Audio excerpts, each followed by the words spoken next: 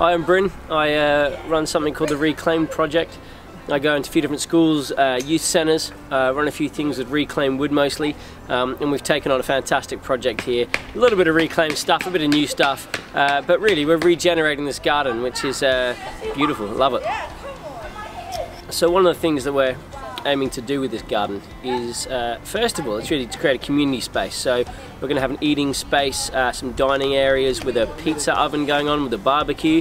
You know, there's that famous saying that psychologists say, where families that eat together stay together. You know, and if we look at community, there's elements of family in that, and we want to first and foremost create a facilitation space. So we'll even have a little fire pit down here off to my right with some benches around it, if you can visualize that. We'll have a dining space, a few more benches sitting around for a bit of reflection, a bit of calm space.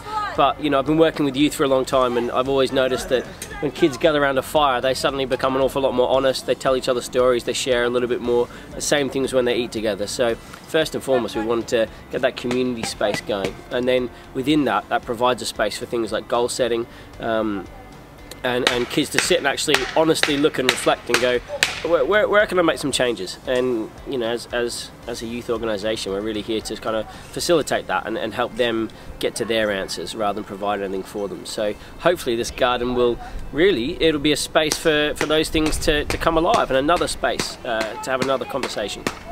I guess in the end, what I'm looking forward to seeing, and certainly after a bit of time tracking with the kids who've been helping on the project, you can probably see over my shoulder a couple of guys hammering in some wood in the garden up there.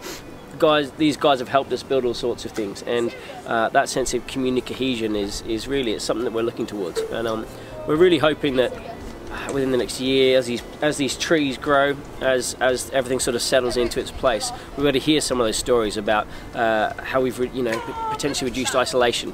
And I think that sense of people spending time together, people existing together, sharing stuff in different examples, it always reduces isolation, and it actually gives people somewhere to go to, you know, a focus point. Collaboration that's gone on with Regenerate here is fantastic. A great opportunity for me.